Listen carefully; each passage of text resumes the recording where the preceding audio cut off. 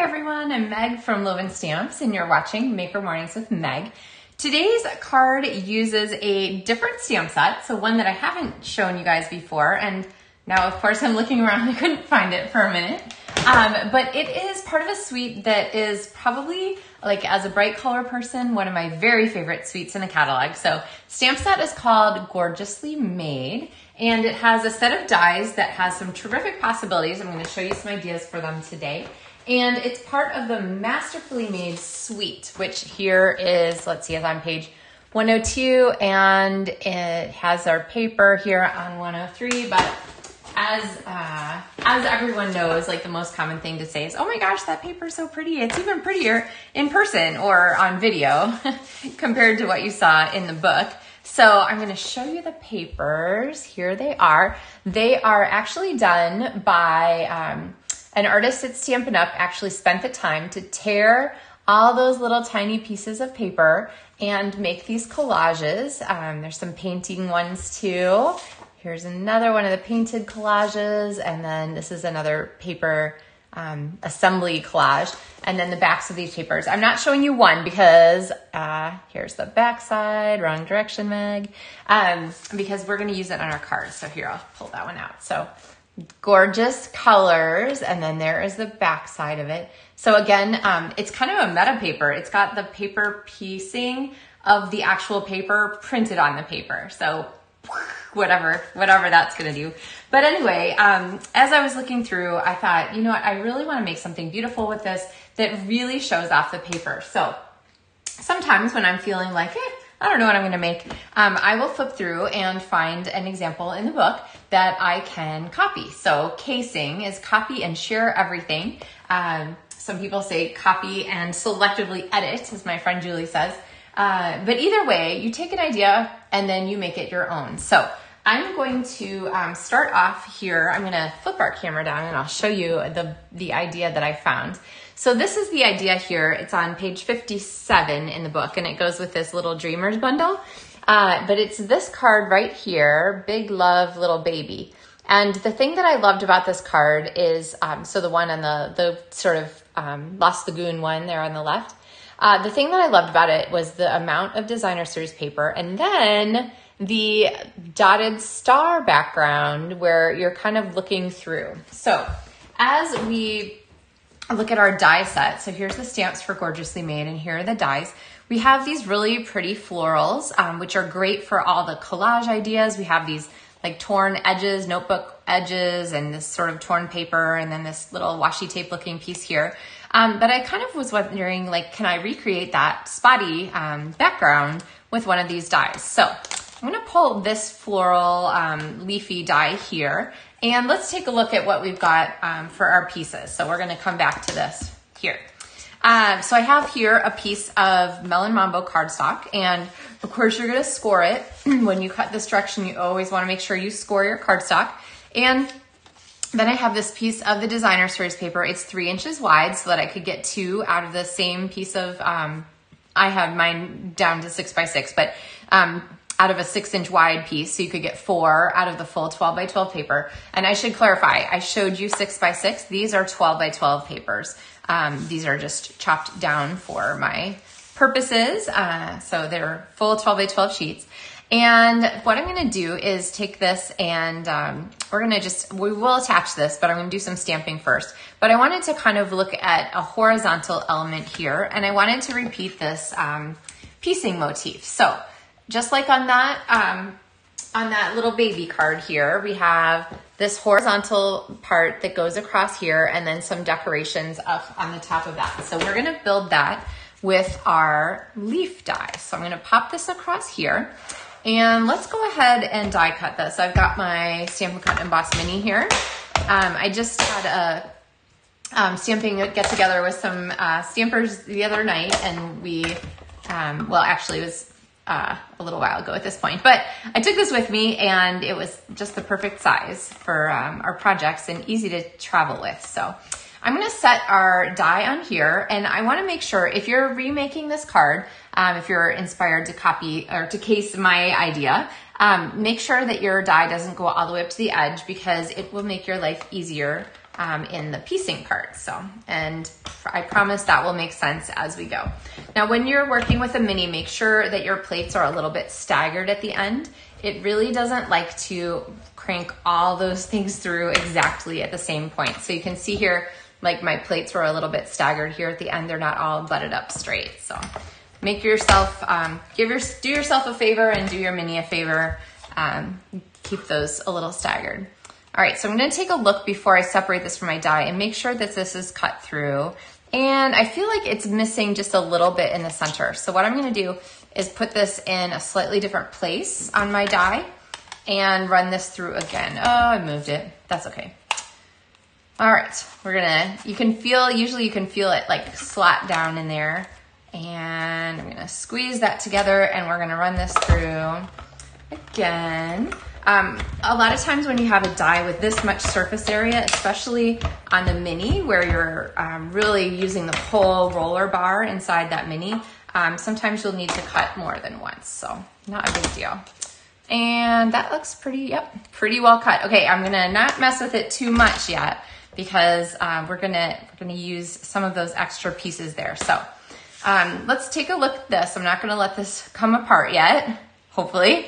It's gonna fit across here, but I wanted to bring in some of the images from this stamp set for our background. I love this one here. It's actually like a print of the, like a notebook ring kind of thing.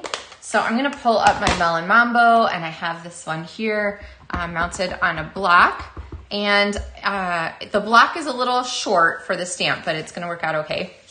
And I'm going to go ahead and pull this aside and go ahead and stamp here. Did I get it where I wanted? Nope. So I'm gonna stamp it again because I got it too far over. I'm gonna put it over to the right. There we go. Okay, that is a little closer, but still not quite where I want it. So I'm gonna show you my trick. When I mess up, I'm gonna fold that. So now it is on the inside of my card and we're gonna layer so no one will ever know except everyone who watches this video. So don't tell anyone. That's our secret. All right, let's see if we can get it right this time. Third time's the charm. So there we go for that. So now I have just that little bit sticking out the side.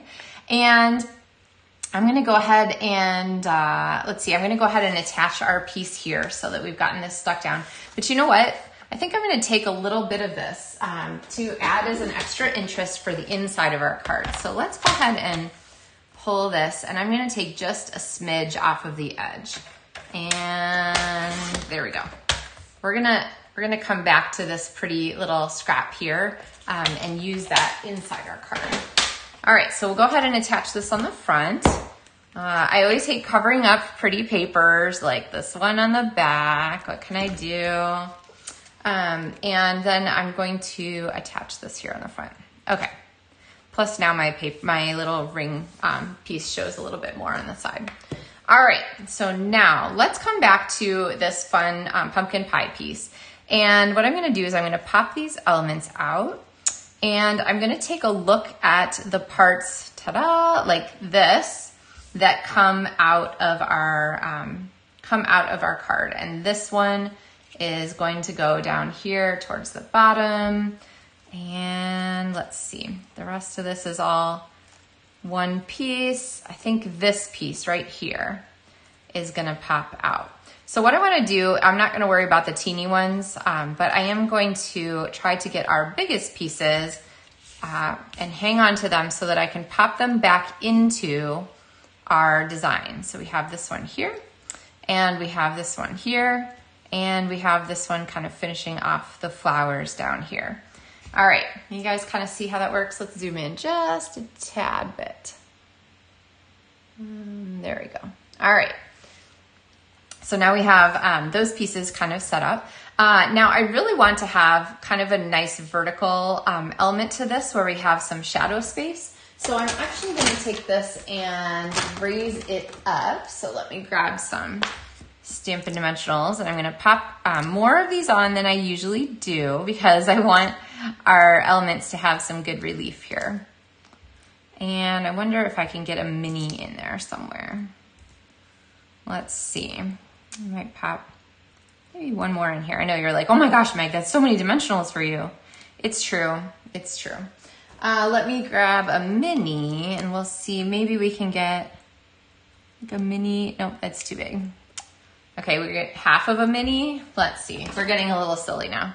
Maybe not worth the effort. You'll have to decide. I don't know. Leave me a comment. Tell me what you guys think. Is it worth the effort or should I just leave this part flat? All right, so now I've got all these dimensionals on. I need to pull all the backing pieces.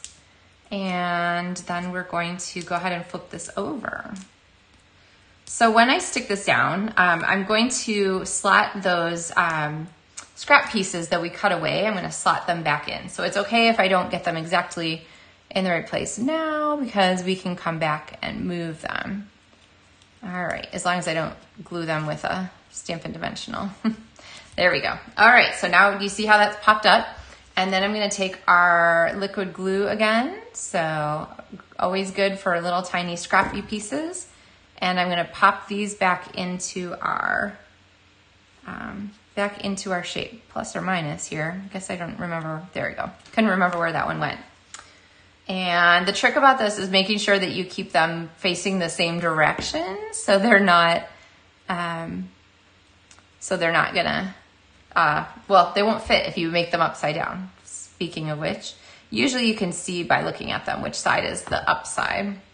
And then I'm gonna put this in here because that straight line kind of finishes off the bottom of our piece, okay? So you see we've kind of recreated that and added some sort of fun collage-y thing. But I don't want anyone to look too closely at this. So let's look at our die set. And I think that this die here would be a pretty one to go ahead and pop across that to just add another layer and some extra interest and sort of decorate the front of our piece. So I've got a piece of wild wheat here, which is echoed in the designer series paper. And through the magic of television, I have our die cut piece all already cut out. And to attach this, I'm gonna go ahead and use some multi-purpose liquid glue. And I'm not gonna put a ton on there because I just really need to attach a few points on here. It doesn't have to be everywhere, okay? And now while this is grabbing, because remember the multi-purpose liquid glue doesn't grab instantly, it takes a second. I'm gonna go ahead and pop a couple blocks on there just to hold that in place. Now let's look at our greetings. We have you're a great friend, thank you, and hello. So I think I'm gonna go with hello, which is the most, I guess the simplest version of this, just a fun all-purpose card. And I'm gonna go bring in a piece here of really light, bright yellow. This is the, what's this color called? It's one of the new ones. It is called Lemon Lolly. And I like it because it's really gonna make our greeting pop. So I'm gonna grab just this little simple hello here. And we're gonna use one more die from our package. We're gonna use this die here, and through the magic of television, I have it already die cut. Now, usually I would stamp first and then attach, but I think we're good. It's a little crooked. I'm gonna try one more time on the other side and see if I can get it a little straighter. That was worse, not better. Look, this one looks great to me. All right, so I'm gonna take this piece now, and we are going to pop this up on Stampin' Dimensionals, and we'll just cover up that little bit on the back. And as always, if you're like, oh my gosh, these things are so pretty, the supply list is on the video description, so you can get that. Then we're gonna go ahead and decorate the front of our card a little bit more. We need some kind of bling and some extra accessories. And this is where the essential baker's twine comes in handy with the white baker's twine here. And this really just called for a bright white bow to me. So if you look at the samples in the book, there are some really pretty bows tied on some of them. And so we're gonna go ahead and pop this on here. And I'm gonna use, usually I'd use mini glue dots because they're my favorite way to attach these, make little burritos out of them. But I'm just gonna go ahead and pop this on here with some liquid glue and then stick this down. Now, the other thing that's included in this suite for these stamps, dies, and paper are these really pretty sequin trio. And so I'm gonna pull these, and I think just kind of like our white piece here, I think we're gonna go with a white sequin layer. So let's go ahead and pull our sequins, and I'm gonna pop I like to do usually 3s of things when I'm doing little decor pieces. So I'm gonna put a couple of them down here near our greeting. Remember, our sequins are going to highlight our focal point. And then I'm gonna put kind of one down here so that we have a cool like triangle thing going here with our hello and our pieces up there. So, all right, remember to open your packages from the side because it's so much easier to get them in and out without having to struggle with that little that little adhesive flap that's on the back there. So much easier to do the side open. All right. And now for the inside of our card, we have all these gorgeous collage stamps. So we're gonna go ahead and take advantage of some of those. And for the inside of our card, I wanna go ahead and use this big floral element here, big leaf element. I'm gonna go ahead and ink this up in Melon Mambo. So we're echoing the colors from the front of our card. And let's see, do I have a piece of scrap paper handy? I do. Here's a little Stampin' Dimensional edging. So remember when you do this though, if you're using the edges of a Stampin' or the base from a Stampin' Dimensional, it's gonna leave kind of a shadow of ink behind. So you're gonna wanna make sure you watch where you're putting that because that is still gonna be wet. Okay. And then I'm gonna use this fun collage-y text image here and add some text over the top. And then remember this little friend here with these fun pieces. I'm gonna go ahead and clip these and add this inside our card too. So I'm gonna pop just a little bit of multi-purpose liquid glue on the back of this, kind of a couple places. It doesn't need to be everywhere. And pop that on. And then if you want to, we even have this piece right here. Now I'm using this straight edge here to be highlighted by the straight edge of our card. So I'm gonna pop this on like this and add this to the top of our card. All right, now if we want to, so we've used a lot of space in here. So this one would be like, you don't have to write a lot inside this card, kind of card.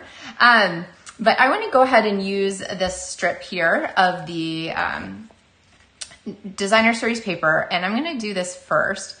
And our white layer is sized to fit inside our card, but this one is awfully pretty, and I'm gonna pop it down the edge here. And then when I put our basic white layer in, remember, leave a little place for your finger so you can hang on to it when you're popping it in. I'm gonna leave that there on the edge. And so now we have that extra designer series paper echoed there on the inside of our card. Okay. So there we have our finished, very pretty, marvelously made, and based on that card here from the Little Dreamers bundle. So kind of show you these together. So there are our two ideas. So really, instead of using the whole background as designer series paper, I made a little narrower, but we used that same background there with a cutaway cardstock, and then kind of decorated up that layer and so forth. So I hope that gives you guys some ideas for different ways to put your stamps and so forth together. Make sure you're using your book for ideas and inspiration. And I also hope that you're really excited about these gorgeous papers. Those are the little scraps there from after I used that other piece. But absolutely beautiful saturated colors and a really great way to do some fun collaging when the paper background is already collaged for you. So. All right, guys, happy stamping. Have a wonderful rest of your day. And I will look forward to seeing you again on Maker Mornings with Meg, Tuesdays and Thursdays at 9:30 in the morning Central Time on Facebook Live, and also reposted later on YouTube and my LovenStamps.com blog. So thanks, guys. Have a great day.